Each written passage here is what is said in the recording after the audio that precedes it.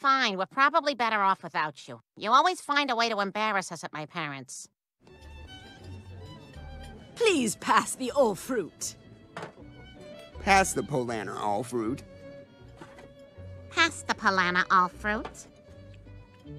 Would you please pass the jelly?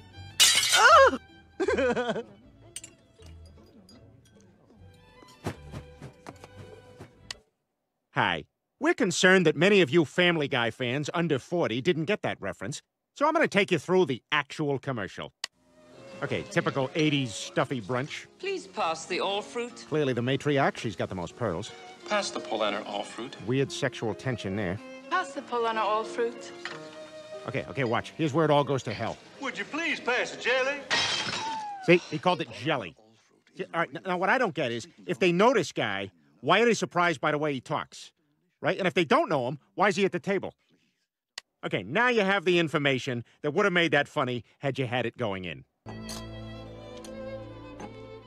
Please pass the aspic. I'll have the aspic. I too will have the aspic. Could you please pass the beef jelly? Oh. Huh? See? Now aren't you glad we did all that work earlier?